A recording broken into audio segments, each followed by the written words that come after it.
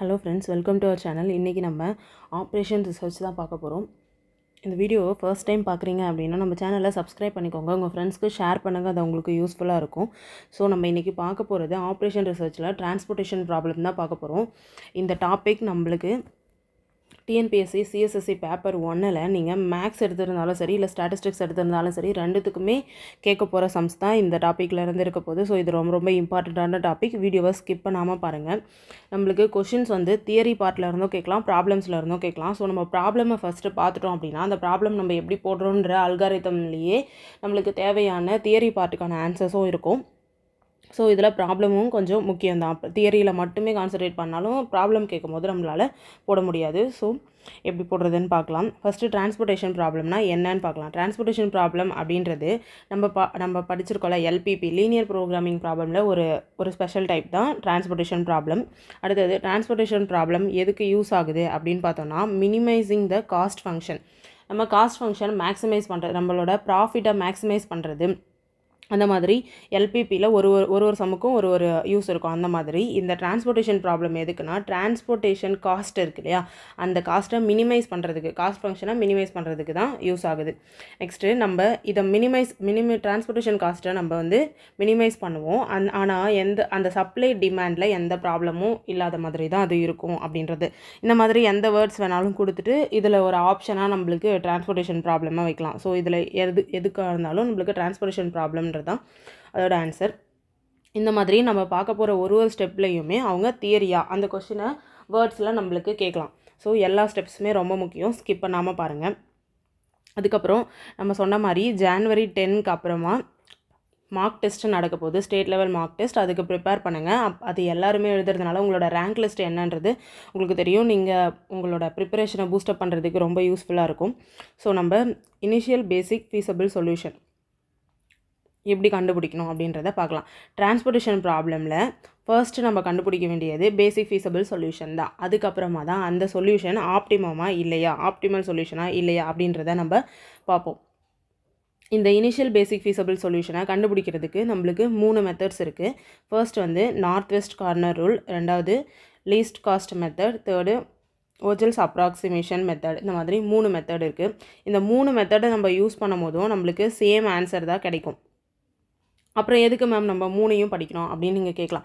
நம்ம ஒரு கொஷின், நம்மளுக்கு தியரி கொஷின் இருக்கு இல்லையா, அது எந்த மெத்தடில் இருந்து வேணாலும் கேட்கலாம். ஸோ நம்ம எல்லா மெத்தட்லையுமே ஆன்சர் போடுறதுக்கு யூஸ் பண்ணிட்டா உங்களுக்கு எது ஈஸியாக இருக்கோ, எது ஃபாஸ்ட்டாக டைம் சேவ் ஆகுதோ அதை யூஸ் பண்ணியும் நீங்கள் சொல்யூஷன் கண்டுபிடிச்சிக்கலாம். அதுக்கப்புறமா நீங்கள் தியரி அட்டன் பண்ணுறதுக்கு கண்டிப்பாக எல்லா டைப்ஸுமே படித்து தான் ஆகணும். ஸோ இப்போ first north west corner rule தான் நம்ம இந்த வீடியோவில் பார்க்க போகிறோம். அந்த நார்த் வெஸ்ட் கார்னர் ரூலை யூஸ் பண்ணி எப்படி நம்ம பேசிக் ஃபீஸபிள் சொல்யூஷன் கண்டுபிடிக்கிறது அப்படின்றத இந்த வீடியோவில் பார்க்கலாம். இந்த 3 மெத்தடையும் எப்படி போடுறதுன்றதை தெரிஞ்சுக்கிட்டு அடுத்து அந்த ஆன்சர் ஆப்டிமல் சொல்யூஷனாக இல்லையான்றதை செக் பண்ணுறது மோடிஸ் மெத்தட், யூவி மெத்தடை பார்க்கலாம்.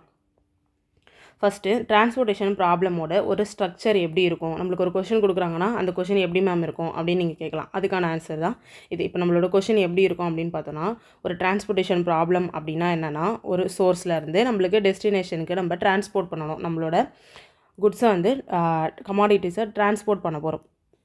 இங்கே நம்மளுக்கு இந்த பாக்ஸ்க்குள்ளே ஒரு செல்லுக்குள்ளேயும் கொடுத்துருக்க வேல்யூஸ்லாம் என்னென்னா, இந்த சி வந்து என்னென்னா காஸ்ட் வேல்யூவை தான் சின்னு கொடுத்துருக்காங்க. ஓகேவா, இந்த செல் வந்து C11 இருக்கிறதுனால 1112 கொடுத்துருக்காங்க. நெக்ஸ்ட்டு அதுக்கப்புறம் பார்த்தோன்னா சப்ளை, இந்த இடத்துல கொடுத்துருக்கிறது எல்லாமே சப்ளை, எவ்வளோ நம்ம சப்ளை பண்ணணும் அப்படின்றது இங்கே இருக்கும். அடுத்தது இந்த டெஸ்டினேஷனுக்கு எவ்வளோ டிமாண்ட் தேவைப்படுது அப்படின்றது இங்கே கொடுத்துருப்பாங்க. ஓகேவா, இப்படி தான் நம்மளோட ஒரு பேசிக் ஸ்ட்ரக்சர் வந்து இப்படி தான் இருக்கும். நம்மளோட கொஷின் இப்படி கொடுத்துட்டு நீங்கள் இனிஷியல் பேசிக் ஃபீஸபிள் சொல்யூஷன் கண்டுபிடிங்க, இல்லை சால்வ் பண்ணுங்கள், இந்த எல்பிபியை இந்த டிரான்ஸ்போர்ட்டேஷன் ப்ராப்ளமை சால்வ் பண்ணுங்கள் அப்படின்னு கொடுக்கலாம். நெக்ஸ்ட்டு டிரான்ஸ்போர்ட்டேஷன் காஸ்ட்டை மட்டும் கண்டுபிடிங்க அப்படின்னும் கேட்கலாம். இந்த மாதிரி டிஃப்ரெண்ட்டான கொஷின்ஸை நம்ம எப்படி அப்ரோச் பண்ணுறது அப்படின்றத இதில் பார்க்க போகிறோம். நம்ம படிக்க போகிற ஒரு ஸ்டெப்பில் இருந்துமே நம்மளுக்கு கண்டிப்பாக 1 வேர்டு இருக்கும். ஓகேவா, அதனால் மிஸ் பண்ணாமல் வீடியோவை ஸ்கிப் பண்ணாமல் பாருங்கள். ஃபர்ஸ்ட் நம்ம இனிஷியல் பேசிக் ஃபீஸபிள் சொல்யூஷன் பார்க்கலாம். ஃபர்ஸ்ட் ஒரு கொஷின் கொடுத்துருக்காங்க. இது வந்து ஒரு டிரான்ஸ்போர்ட்டேஷன் ப்ராப்ளம்னு பார்த்துருக்கோம். என்ன சொல்லியிருக்காங்க அப்படின்னா, காஸ்ட் வேல்யூ வந்து இதுக்குள்ளே கொடுத்துருக்கிறது எல்லாமே காஸ்ட் வேல்யூ அப்படின்னு நான் சொன்னேன். சப்ளை வந்து என்ன கொடுத்துருக்காங்க 300 400 500. இந்த சோர்ஸ்க்கு நம்ம பண்ண வேண்டிய சப்ளை இது. இந்த டெஸ்டினேஷனுக்கு எவ்வளோ டிமாண்ட் இருக்குது அப்படின்றத இங்கே கொடுத்துருக்காங்க. ஃபர்ஸ்ட் நம்ம செக் பண்ண வேண்டிய ஸ்டெப்பு, இந்த ப்ராப்ளம் வந்து ஒரு பேலன்ஸ்டு ப்ராப்ளமா அப்படின்றத தான் ஃபர்ஸ்ட்டு செக் பண்ணணும். அதை எப்படி செக் பண்ணணும் அப்படின்னா, ஃபர்ஸ்ட்டு ஸ்டெப் 1 வந்து என்னென்னா பேலன்ஸ்டு ப்ராப்ளமா அப்படின்றத செக் பண்ணணும். பேலன்ஸ்டு டிரான்ஸ்போர்ட்டேஷன் ப்ராப்ளம் அப்படின்றத செக் பண்ண போகிறோம். எப்படி செக் பண்ணணும் அப்படின்னா, சம்மேஷன் ஆஃப் டிமாண்ட், நம்ம நோட்டேஷன் நம்ம யூஸ் பண்ணுறது தான். அடுத்தது சம்மேஷன் ஆஃப் சப்ளை. நம்ம இதில் தெரிஞ்சுக்க வேண்டிய விஷயம் இதுதான், அந்த சப்ளையோட டோட்டலும் டிமாண்டோட டோட்டலும் ஈக்குவலாக இருக்கா அப்படின்றத தெரிஞ்சுக்கணும். நம்ம கொஷினில் சம்மேஷன், உங்கள் ஆப்ஷன் எப்படி இருக்குன்னா summation AI equal to summation PJ அப்படியும் இருக்கலாம். ஓகேவா? நம்ம இந்த டோட்டலையும் ஆட் பண்ணால் ஈக்குவலாக இருந்தால் அதுக்கு பேர் பேலன்ஸ்டு டிரான்ஸ்போர்ட்டேஷன் ப்ராப்ளம். உங்கள் கொஷினில் இப்போ பேலன்ஸ்டு டிரான்ஸ்போர்ட்டேஷன் ப்ராப்ளம் கீழே இருக்க ஆப்ஷனில் எந்த மாதிரி இருக்கும் அப்படின்னு கொடுத்துருப்பாங்க. உங்கள் ஆப்ஷனில் இப்படி கொடுத்துருப்பாங்க. என்ன நம்ம டிமாண்டு சப்ளை தானே சொன்னாங்க, டிஎஸ் தானே சொன்னாங்க, இங்கே ஏபி இருக்குதுன்னு கிடையாது. ஸோ இது ஈக்குவலாக இருக்கா, இந்த கன்ஸ்ட்ரெயின்ஸும் ஈக்குவலாக இருக்கா, டிமாண்டும் சப்ளையும் ஈக்குவலாக இருக்கான்றதை செக் பண்ணணும். ஈக்குவலாக இருந்துச்சு அப்படின்னா அது வந்து balanced transportation problem. Suppose summation டிமாண்டும் சப்ளையும் ஈக்குவலாக இல்லை அப்படின்னா அது வந்து அன்பேலன்ஸ்டு டிரான்ஸ்போர்ட்டேஷன் ப்ராப்ளம். இப்போது டிமாண்டும் சப்ளையும் ஆட் பண்ணி பார்க்குறோம், அது வந்து ஈக்குவலாக இல்லை அப்படின்னா அது வந்து அன்பேலன்ஸ்டு டிரான்ஸ்போர்ட்டேஷன் ப்ராப்ளம். அந்த டிரான்ஸ்போர்ட்டேஷன் ப்ராப்ளம் அன்பேலன்ஸ்டாக இருக்குன்னா அதை வந்து நம்ம ஃபஸ்ட்டு பேலன்ஸ்டாக சேஞ்ச் பண்ணணும். அன்பேலன்ஸ்டாக இருக்குது அப்படின்னா நம்ம பேலன்ஸ்டாக சேஞ்ச் பண்ணணும். எப்படி பேலன்ஸ்டாக சேஞ்ச் பண்ணோம் அப்படின்னா, ஒரு டம்மி காலமோ இல்லை டம்மி ரோ ஆர் டம்மி காலம் ஆட் பண்ணணும். இதை ஆட் பண்ணுறது மூலயமா நம்மளோட ப்ராப்ளம் பேலன்ஸ்டு டிரான்ஸ்போர்ட்டேஷன் ப்ராப்ளமாக மாறிடும். ஸோ அதுக்கு அடுத்தது நம்ம இதே ப்ராசஸை தான் ஃபாலோ பண்ணணும். நம்மளுக்கு அன்பேலன்ஸ்டு ப்ராப்ளம் போடும் போது இந்த ஸ்டெப் எப்படி பண்ணணுன்றதை பார்க்கலாம். சேம் இந்த ஸ்டெப்பை மட்டும் எக்ஸ்ட்ரா பண்ணிவிட்டு நம்ம திருப்பியும் இந்த இடத்துக்கு தான் வருவோம். ஸோ இப்போ இந்த சம்மில் ரெண்டும் ஈக்குவலாக இருக்கா இல்லையான்றதை செக் பண்ணுவோம். ஃபர்ஸ்ட் என்ன கொடுத்துருக்காங்க 250 350 400 200 இது எல்லாத்தையும் ஆட் பண்ணி பார்க்குறோம். ஆட் பண்ண என்ன கிடைக்கும் 700 + 5 1200 கிடைக்கும். இங்கே ஆட் பண்ணாலும் 1200 தான் கிடைக்கும். இது ஒரு 600, இது ஒரு 600, நம்மளுக்கு ஈக்குவலாக தான் இருக்குது. தேர்ஃபோர் இது வந்து ஒரு பேலன்ஸ்டு டிரான்ஸ்போர்ட்டேஷன் ப்ராப்ளம். இது பேலன்ஸ்டு டிரான்ஸ்போர்ட்டேஷன் ப்ராப்ளமாக இருக்கிறதுனால இதுக்கு வந்துட்டு கண்டிப்பாக சொல்யூஷன் இருக்குது அப்படின்றத தெரிஞ்சுக்கும். எப்படி இருந்தாலும் நம்ம பேலன்ஸ்டாக சேஞ்ச் பண்ண போகிறோம். ஸோ ஆல்ரெடி இது பேலன்ஸ்டாக தான் இருக்குது. இப்போ நெக்ஸ்ட் ஸ்டெப்பை நம்ம என்ன பண்ணணும் அப்படின்னா, ஃபர்ஸ்ட் அந்த பாக்ஸ் எடுத்து எழுதிடணும். இந்த பாக்ஸ் எடுத்து எழுதிட்டு என்ன பண்ணணும் அப்படின்னா, இந்த இடத்துல இருந்து நம்ம அலோகேட் பண்ண போகிறோம். இது வந்து என்ன method, north west corner rule தான் நம்ம பார்த்துட்ருக்கோம். ஓகேவா? ஸோ இந்த பாக்ஸ்லேயே நார்த் வெஸ்ட் கார்னரை தான் ஃபஸ்ட்டு சூஸ் பண்ணோம். அது வந்து என்னது, இந்த பாக்ஸ் தான், அதாவது O1D1 இதுதான் நம்மளோட நார்த் வெஸ்ட் கார்னரில் இருக்குது. ஸோ அந்த இடத்த சூஸ் பண்ணிவிட்டு அதோட டிமாண்டையும் சப்ளைவையும் கம்பேர் பண்ணி பார்க்கணும். இப்போ நம்ம ஒரு சம்லையும் ஒரு இடத்த சூஸ் பண்ணோம். நார்த் வெஸ்ட் கார்னரில் இந்த கார்னரை தான் சூஸ் பண்ணணுன்றதை ஞாபகம் வச்சுக்கோங்க. நம்மளோட லெஃப்ட் கார்னர், அதான் நார்த் வெஸ்ட் கார்னரை சூஸ் பண்ணணும். இப்போ நம்ம 3 சூஸ் பண்ணிட்டோம். இந்த 3யோட டிமாண்டையும் சப்ளைவையும் கம்பேர் பண்ணி பார்க்குறோம். டிமாண்டு 250, சப்ளை 300 இருக்குது. ஸோ இதில் மினிமமாக இருக்கிறது எதுன்னு பார்க்கணும். இதில் மினிமம் எது 250. ஸோ இந்த இடத்துல நம்ம 250 இங்கே போடணும். 250 இங்கே மார்க் பண்ணுறோம். அதே 250 இங்கே மைனஸ் பண்ணிவிடுவோம். மைனஸ் பண்ணால் 0 ஆகிடும். 300லேருந்து 250 மைனஸ் ஆனால் என்ன கிடைக்கும், நம்மளுக்கு 15 கிடைக்கும். ஸோ இந்த 0 ஆகிடுச்சு அப்படின்னா எந்த காலமோ இல்லை ரோவோ எது 0 ஆகியிருக்கோ அந்த காலமை நம்ம கேன்சல் பண்ணிடலாம். இப்போது இதை நம்ம எப்படி கேன்சல் பண்ணிடுறோம். நெக்ஸ்ட்டு நம்மளுக்கு இந்த பாக்ஸ் எப்படி இருக்குது அப்படின்னா, இந்த இடத்துல 250 இங்கே இருக்குது. இந்த இடம் 50 சேஞ்ச் ஆகிடுச்சு. இப்படி தானே இருக்குது. இந்த இடம் 0 ஆகிடுச்சு. இப்போது நம்மளுக்கு இந்த பாக்ஸ் வரைக்கும் முடிஞ்சிருச்சா. இப்போ இதிலேருந்து நம்ம நெக்ஸ்ட்டு பார்க்க போகிறோம். நெக்ஸ்ட் பாக்ஸ் இங்கே என்ன இருக்குது, இந்த பேலன்ஸ் இருக்கிறதுல எது நார்த் வெஸ்ட் கார்னர் பார்க்குறோம். இதில் இந்த 1 தான் சூஸ் பண்ணுவோம். இந்த 1க்கு 1ஓட டிமாண்டையும் சப்ளைவையும் கம்பேர் பண்ணி பார்க்குறோம். இங்கே 50, இங்கே 350. மினிமம் எது 50 தான். ஸோ அந்த 50 இங்கே போட்டுட்டு இங்கேருந்து 50 மைனஸ் பண்ணி 0 போட்டணும். இதுலேருந்து 50 மைனஸ் ஆனால் 300 கிடைக்கும். ஸோ இந்த இடத்துல நம்மளுக்கு 0 ஆச்சு. 0 ஆன சைடை கேன்சல் பண்ணிடணும். பேலன்ஸ் இருக்கிறது இந்த பாக்ஸ். ஓகேவா? இந்த பாக்ஸை பார்க்குறோம். இந்த பாக்ஸில் உங்களுக்கு இது ஒரே மெஸ்ஸியாக இருக்கும் அப்படின்றதுனால நான் தனித்தனியாக போட்டு காமிக்கிறேன். அவ்வளோதான். இல்லைனா நீங்கள் இதிலே கூட பண்ணிக்கலாம். இப்போது நெக்ஸ்ட்டு இதில் இந்த பாக்ஸ் மட்டும்தான் பேலன்ஸ் இருக்குது. இந்த பாக்ஸில் நார்த் வெஸ்ட் கார்னர் இது ரெண்டுலேயும் இதோட டிமாண்ட் அண்டு சப்ளைவை கம்பேர் பண்ணுறோம். 300 400 கம்பேர் பண்ணால் 300 தான் மினிமம். 0 போட்டுறேன். நம்ம இங்கே தான் பார்த்துட்ருக்கோம். அப்போ இங்கே 300 போடணும். இங்கே 400 இருக்குது. இதிலேருந்து 300 போச்சுன்னா நம்மளுக்கு 100 தான் பேலன்ஸ் இருக்கும். ஸோ 0 ஆனது எந்த ரோ? இந்த ரோ தான் நம்மளுக்கு 0 ஆயிருக்கு. ஸோ இதை கேன்சல் பண்ணிடுறோம். பேலன்ஸ் இருக்கிறது இது 4 தான். இதில் நார்த் வெஸ்ட் கார்னர் இது. ஸோ இது ரெண்டையும் கம்பேர் பண்ணால் இங்கே 100 இங்கே 400. 100 கேன்சல் பண்ணிவிட்டு இங்கே 100 மினிமமாக இருக்கிறத ஃபஸ்ட் இங்கே அலோகேட் பண்ணிடணும். அலோகேட் பண்ணிவிட்டு அந்த 100 மைனஸ் பண்ணுவோம். இது மைனஸ் பண்ணிட்டா 0. இங்கே மைனஸ் பண்ணிட்டோன்னா 100 மைனஸ் பண்ணால் 300ன்னு இருக்கும். ஸோ நம்ம இந்த லைனையும் கேன்சல் பண்ணிடலாம். இப்போ பேலன்ஸ் இருக்கிறது இது 2 தான். இதில் கார்னர் நம்மளுக்கு 3 தான். ஸோ இந்த 300யும் 500யும் கம்பேர் பண்ணுறோம். கம்பேர் பண்ணால் 300. ஸோ இங்கே 300 போடுறோம். இந்த 300 அடிச்சுட்டு இங்கே 0. இங்கே பேலன்ஸ் மைனஸ் பண்ணிட்டா 200 இருக்கும். ஸோ இங்கே 1 தான் இருக்குது. இங்கே 200. அந்த 200 இங்கே நம்ம போடணும். ஓகேவா? இப்போ இப்படி நம்ம போடும் போது இந்த எல்லா இடமுமே 0 ஆகியிருக்கணும். அப்போ தான் நம்ம போட்டுட்ருக்கிறது கரெக்டுன்னு அர்த்தம். இந்த 2 இடமும் 200 வந்திருக்கா அப்படி ஈக்குவலாக கிடைக்கணும். அப்படி தான் கிடைக்கும் நீங்கள் கரெக்டாக போட்டுருந்தீங்கன்னா.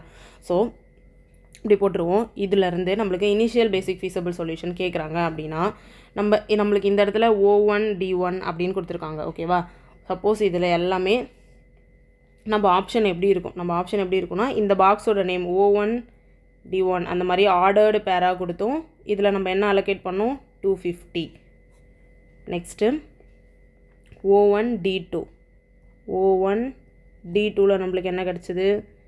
50. இந்த மாதிரி லிஸ்ட்டாகவும் கொடுக்கலாம். அப்படி இல்லைனா X11 இந்த பாக்ஸை நம்ம ஒரு மேட்ரிக்ஸாக பார்த்தோன்னா இது என்னது? இது X11, இது X12 13 14, இது X21 22 23 அந்த மாதிரியான ஒரு ஆர்டர்லேயும் கொடுக்கலாம். இப்போ நம்ம அந்த மாதிரி பார்த்தோன்னா நம்மளுக்கு என்ன கிடைக்குது? X11 வந்து 250, X12 50, X22 300. பேலன்ஸ் என்ன இருக்குது? X23 100, X33 300, X34 200 இப்படின்னு நம்மளுக்கு வேல்யூ கிடச்சிருக்கு. ஓகேவா? ஸோ இது எல்லாமே நம்மளோட இதுக்கு பேர் என்ன அப்படின்னு பார்த்தோன்னா இந்த 6 வேல்யூஸ் இந்த மாதிரி லிஸ்ட்டாக கொடுத்துருப்பாங்க. இதுக்கு பேர் என்னென்னா இனிஷியல் பேசிக் ஃபீஸபிள் சொல்யூஷன் கண்டுபிடிங்க அப்படின்னு சொன்னாங்கன்னா நம்ம ஆப்ஷனில் இது இருக்கும். அப்படி இல்லை அப்படின்னா டிரான்ஸ்போர்ட்டேஷன் காஸ்ட்டு கண்டுபிடிங்க அப்படி சொல்லுவாங்க. டிரான்ஸ்போர்ட்டேஷன் காஸ்ட் எப்படி கண்டுபிடிக்கணும் அப்படின்னா டிரான்ஸ்போர்ட்டேஷன் காஸ்ட்டுன்னு கேட்டாங்க அப்படின்னா நம்ம அலோகேட் பண்ண வேல்யூ இன்ட்டு செல் வேல்யூ. செல்லில் என்ன இருக்குது? செல் வேல்யூ வந்து 3. அதாவது அந்த செல் வேல்யூன்றதை நம்ம என்னென்னு பார்த்துருக்கோம்? காஸ்ட் இந்த டிரான்ஸ்போர்ட்டேஷன் நடக்கிறதுக்கான காஸ்ட் என்ன அப்படின்றது தான். ஸோ 3. நெக்ஸ்ட்டு 50 இன்ட்டு செல் value 1. Next 300 into 6, 100 into 5 plus 300 into 3 plus 200 into 2. இது எல்லாத்தையும் டோட்டல் பண்ணி நம்ம கண்டுபிடிச்சோன்னா அது வந்துட்டு நம்மளோட டிரான்ஸ்போர்ட்டேஷன் காஸ்ட். இப்போ டோட்டல் பண்ணி பாருங்கள். 250 into 3 750 plus 50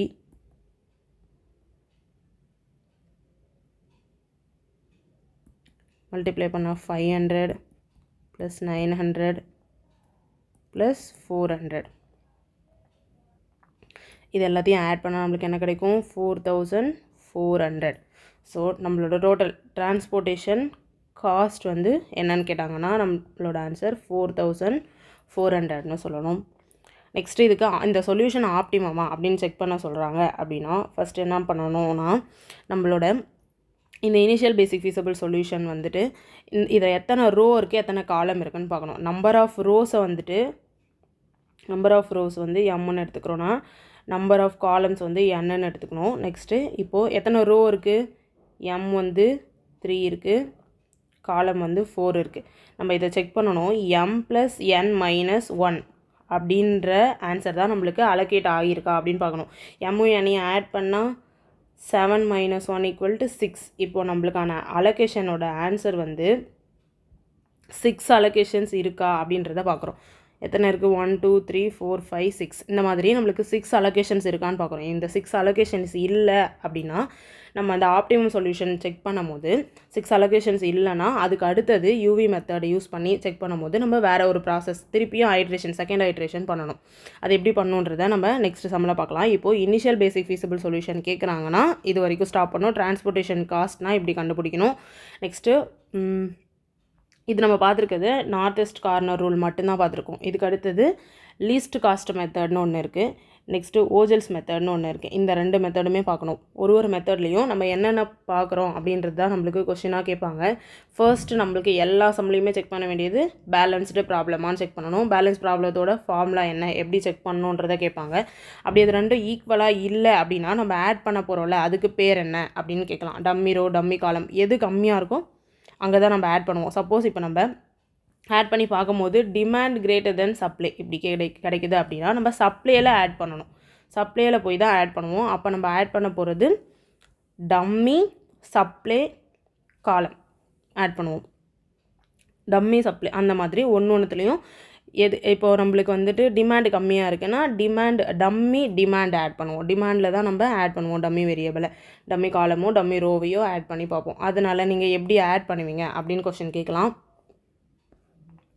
next north west corner ரூலில் நம்ம வந்துட்டு ஒரு செல்லை சூஸ் பண்ணணும். ஒரு செல்லை எப்படி சூஸ் பண்ணுவோம் அப்படின்றத கேட்கலாம். அந்த செல் வந்துட்டு நார்த் வெஸ்ட் கார்னரில் இருக்கா அப்படின்றத பார்த்து தான் சூஸ் பண்ணுவோம் அப்படின்னு கொஸ்டின் கேட்கலாம். ஏன்னா நம்ம நெக்ஸ்ட்டு பார்க்க போகிற மெத்தடில் எல்லாத்துலேயும் வேறு ஸ்ட்ராட்டஜி வச்சு தான் நம்ம அலோகேட் பண்ண வேண்டிய செல்லை சூஸ் பண்ணுவோம். ஓகேவா? இந்த மாதிரி கொஸ்டின் கேட்கலாம். நெக்ஸ்ட்டு இந்த m + n - 1ஓட வேல்யூ என்ன இருக்கோ அத்தனை அலோகேஷன் தான் இருக்கணும். நம்மளோட ஒரு சம்மில் நம்பர் ஆஃப் அலோகேஷன்ஸ் எதை பேஸ் பண்ணி இருக்குது அப்படின்னு கேட்கலாம். m + n - 1 அந்த நம்பரை பேஸ் பண்ணி தான் இருக்குது அப்படின்னு கேட்பாங்க. ஸோ இந்த மாதிரி ஒரு சம்லேயுமே நம்மளுக்கு தியரி கொஷின்ஸ்க்கான ஆன்சருமே இருக்குது. ஸோ இந்த பிளேலிஸ்ட்டில் இருக்க வீடியோஸை மிஸ் பண்ணாமல் பாருங்கள். இது உங்களுக்கு ரொம்ப யூஸ்ஃபுல்லாக இருக்கும்.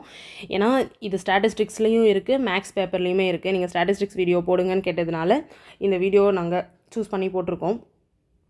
ஸோ தொடர்ந்து நம்ம ஓஆரில் இருக்க ப்ராப்ளம்ஸ்லாம் பார்க்கலாம். இந்த வீடியோ உங்களுக்கு யூஸ்ஃபுல்லாக இருந்திருக்கும்னு நினைக்கிறேன். பிடிச்சிருந்தா லைக் பண்ணுங்கள். ஏதாச்சும் டவுட் இருந்தால் கமெண்ட் பண்ணுங்கள். நெக்ஸ்ட் வீடியோவில் மீட் பண்ணலாம். தேங்க்யூ.